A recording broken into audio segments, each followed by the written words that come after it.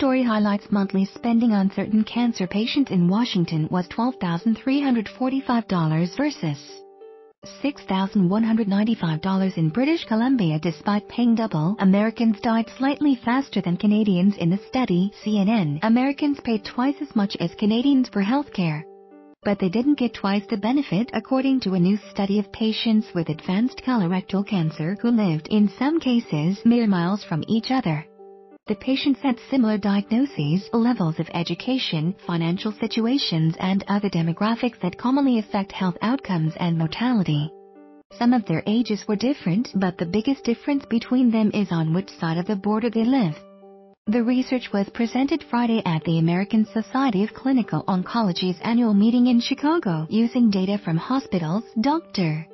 Todd Yozefsky of Frederick Hutchinson Cancer Research Center in Washington found that a total of about $12,345 was spent a month on the cancer patient in his study who lived in Western Washington. The 5 most expensive drugs in the United States care varied slightly for the two groups, whereas the monthly spending for British Columbia patients was $6,195. American doctors ordered chemotherapy more often than the Canadian doctors did, but that may have been because the U.S. patients were a little younger as a group than the Canadian patients, Yezevsky said. But most everything else was the same, and while American patients' treatment was twice as expensive, these patients didn't live any longer than the Canadians. Read more. American patients in Western Washington with advanced colorectal cancer survived about 21.4 months with treatment. In British Columbia, it was 22.1 months. This survival time is consistent with this kind of cancer. This is the first study that we know of that has looked at something like this that showed cost, utilization, and outcome. And we'd love to get more data to know more detail about doctor visits and use of radiation and surgery so we could understand this even further, said Yozefsky, a senior fellow in the Clinical Research Division at the Frederick Hutchinson Cancer Research Center and Division of Medical Oncology at the University of Washington. It is based on a small number of patients, 1,622 in Canada and 575 in Washington, and looks only at one kind of disease, but Yozefsky believes there is a larger lesson here. The research has its limitations, he noted. Medicare drug prices soar at 10 times rate of inflation. Report says the one thing we think we can take from this is that the government sets the prices for what they pay for chemotherapy and for the drugs involved in this treatment in British Columbia. In the U.S., price is really set by the market and what pharmaceutical companies are charging, he said. We think if Medicare, being the largest payer for medication, could negotiate drugs prices, the cost could go down overall. Even for what private insurance pays. Under current policy, the U.S. Health and Human Services Secretary is explicitly forbidden from negotiating directly with drug makers on behalf of people enrolled in Medicare Part D. Medicare accounted for 29% of spending at drugstores in 2016, the program's prescription plan.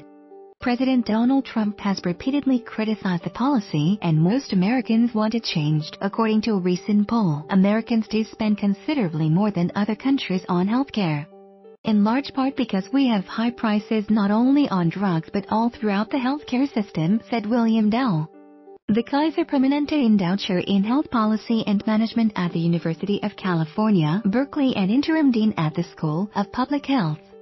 He finds Yozefsky's presentation interesting. He did not work on the new research but has undertaken similar scholarship. When you see double the spending like you do in this case, that's pretty striking, Dow said. He added that the results are consistent with other research into why Americans pay so much more. Soaring drug prices, here's how to control them. Prices drive the difference, he said. Janet Curry, Princeton University's Henry Putnam Professor of Economics and Public Affairs and Chairwoman of the Department of Economics, agree on the importance of the new research. I think it's important for Americans to understand that we do pay higher prices for most everything in the U.S. healthcare system. Curry, who did not work on the new presentation but has done similar research, said there are a few other factors that drive the high price of U.S. healthcare. A lot of the time, patients don't know what they're paying for until they get the bill. One is a lack of price transparency. Prices at hospitals vary wildly, sometimes even in the same zip code. If patients knew what things cost, they might shop around for a better price, and that might encourage hospitals to charge less. Follow CNN Health on Facebook and Twitter. See the latest news and share your comments with CNN Health on Facebook and Twitter. Second, administrative costs of healthcare are high, sometimes accounting for 25% of U.S. hospital spending. Studies show more than twice what hospitals in Canada spends. This is in part because the American healthcare system is fractured, meaning a doctor's office spends a lot of time on administrative tasks like filling out paperwork and chasing insurance companies to get paid. Unless there is a major overhaul of the economic healthcare system, government projections show the high costs of care in the U.S. will only get higher. Canadian hospitals get a lump sum budget that covers the costs of care.